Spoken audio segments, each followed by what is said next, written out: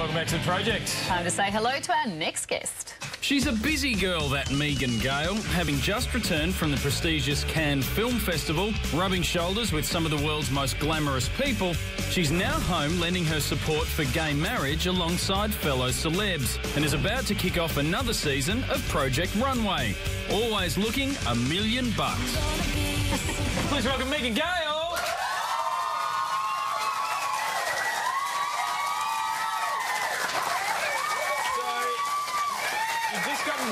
Just got back. Giving them sugar? What's going on? Yes, we have. Highly unusual. No, I believe you're giving them sugar. Now, you just got back from the Cannes Film Festival. I have, How did you crack an invite for that? I've been trying for years. I'm clearly not sleeping with the right people. Are you suggesting that I am? Oh, no, I wasn't saying that. I was there. This is a bad start. Bad start. I was there in an official capacity. L'Oreal Paris is the ambassador, long-time ambassador for the festival, and being one of their faces, I was flown over there, as were all their ambassadors. You look gorgeous over there. Thank you very, very much. There was a lot of big team to make me look good. Yeah, well, they've done a great job, no doubt about that. But you have many talents, which I know you've got many talents, but you've got one talent which I didn't realise you had. I want to show some vision of you. This is you on top of a building in Cannes. Bit of yoga.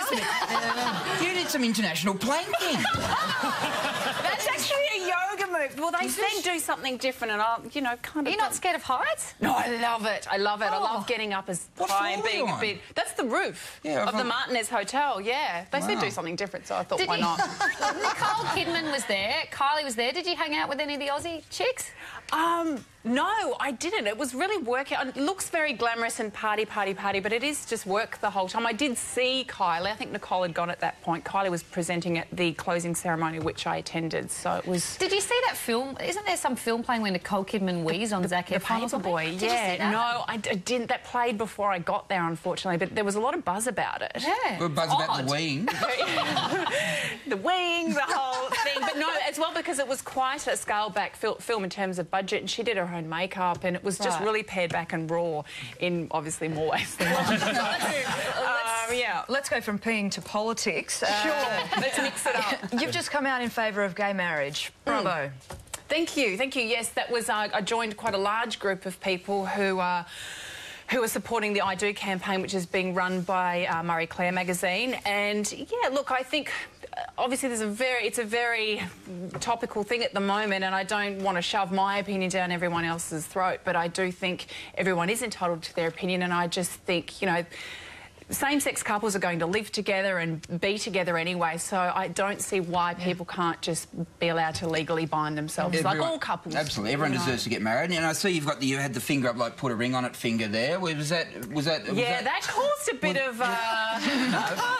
Did a certain Carlton footballer see that? Your boyfriend, Sean Hampson. He knew about it, yes, and I think there was something in the paper the other day in the Herald Sun thinking that we'd gotten engaged. No, that was a style. See, it's...